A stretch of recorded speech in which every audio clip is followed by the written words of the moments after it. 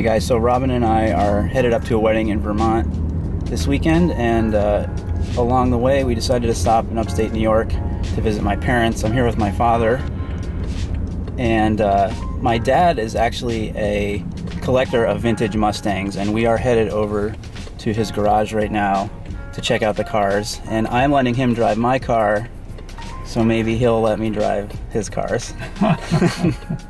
It's not really an even trade. I won't tell you which end. Secret codes. We're gonna take a look at all three of his cars.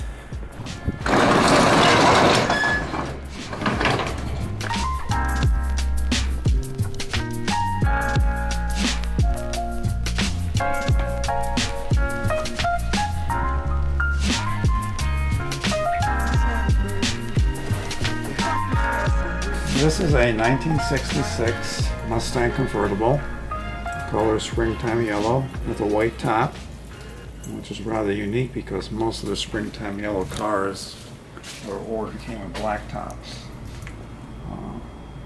It's all original, right? This is approximately 95% original paint, original sheet metal. I had the top replaced in 2006, and I had the motor detailed also in 2006. It has a power top, it has power steering, automatic transmission, black vinyl interior, it has an AM radio, which if you're familiar with the old AM radios locally, I can get 5 quality stations. That's about it. The radio still works. Power steering. Those are the only options on the car. This was the first one that you got? This was my first car from the 60s that I bought. So interesting fact is that my first car was a Mustang.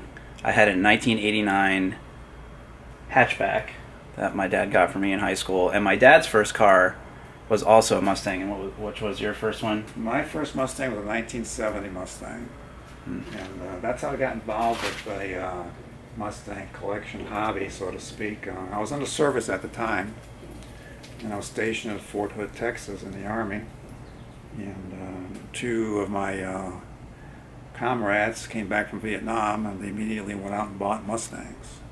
So that's how I got introduced to the Mustang legend, so to speak.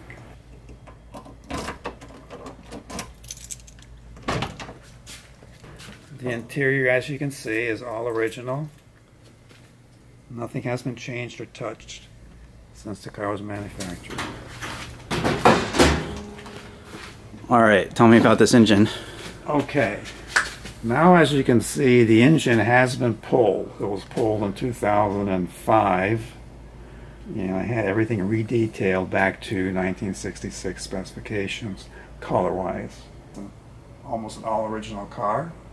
I want people to see the exact condition of the car was. You also have factory paint marking from Ford, which was a factory stamp. It's on the another part of the hood That's too. Also on the firewall back here. So those are original factory markings. I didn't want to have that disturbed. I'd rather have it just as it is. And it gives the car a certain character. You know what you're looking at. You can appreciate the little dings, scratches, blemishes. This is not about being perfect. Correct. It's an unrestored car to some degree, except for the engine department.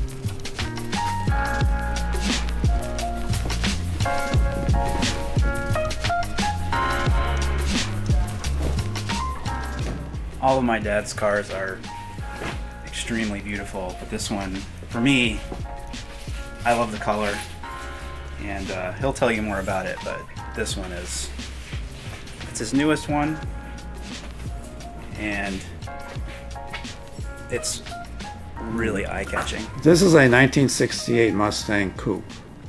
Color is Brittany Blue. This car is an original car with 1 repaint. I had seen this car about 4 years ago when it was first brought into a friend's shop, and the paint was really in bad condition. with no rust. It was just needed some tender loving care. So the owner of the car decided to repaint it back to its original color. It has 48,000 original miles. Along with that, the engine was detailed. So what you have here is a near perfect example of a car that underwent a restoration but still maintained its originality. And that's what attracted me to it, number one. It handles like a dream, has a lot of power, nice sounding dual exhaust, which is a little bit more a departure from my other two cars, with a nice quiet tone. But this has a nice little rumble to it. Feature. Unfortunately, many people, what they do is they put a radio in it, which to my view destroys the originality of the car. You're a purist. I'm a purist. I like cars to maintain their originality, the way they were back in this case 1968. All right, so we're covering the Brittany Blue car up, and all I'm gonna say is if you thought the first two cars were beautiful and amazing, get ready for the last one, because it is really something special.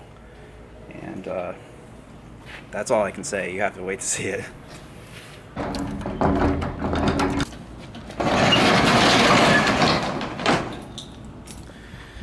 And here it is.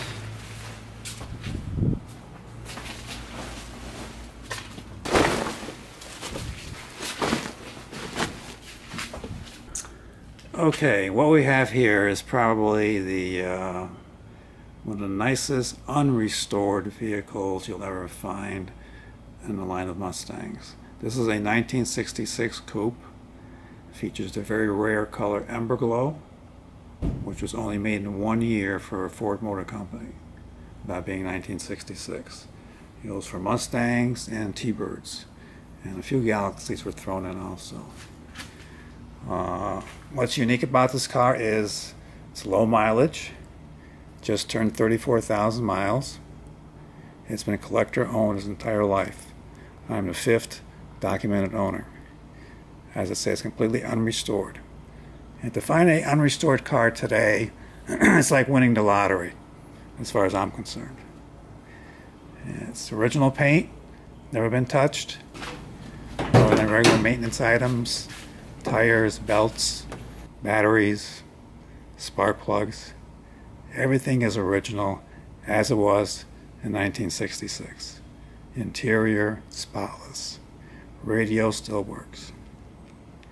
This car was ordered with a limited slip differential, a special handling package, a special accent group along the side of the car.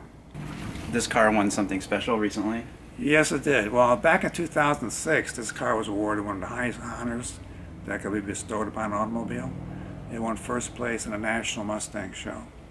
In 2016, it was the winner in the Hemmings Concours Elegance Show, which was classed with 12 other vehicles. It was an unrestored class. They call it preservation class.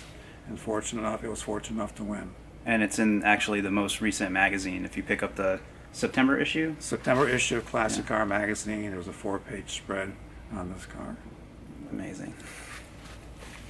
It's hard to believe, but I've seen cars on national shows with 4,000, 5,000 miles, 1966 era. But you drive the car. Yeah. So can we take this one out? Sure. Okay. Good.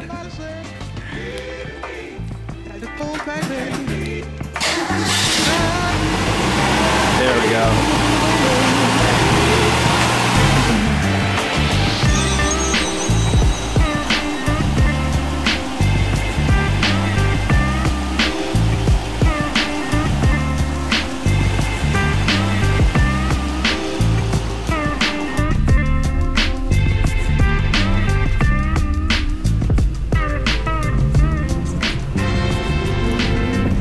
So I noticed there's no seat belts in this car. There are? Not belts. Oh, well, maybe I should put it on. No. No, you're a safe driver? I'm a safe driver. Does this car have a radio? Yes, it does. We get some tunes. Oh, definitely.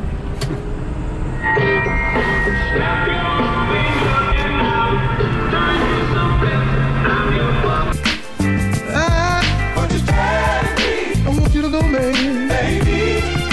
Listen here.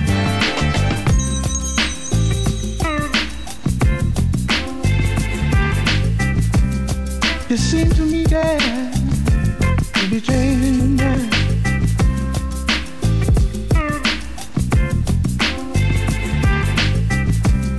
It seems to me that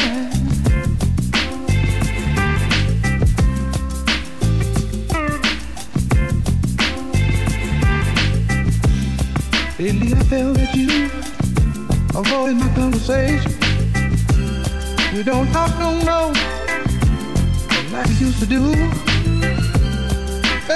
What in the world?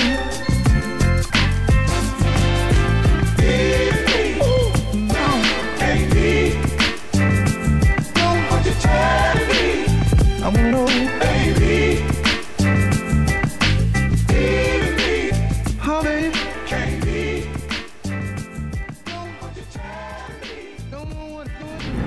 All right, guys. Well, we stopped at home and picked up Robin because a pretty car needs a pretty girl in it.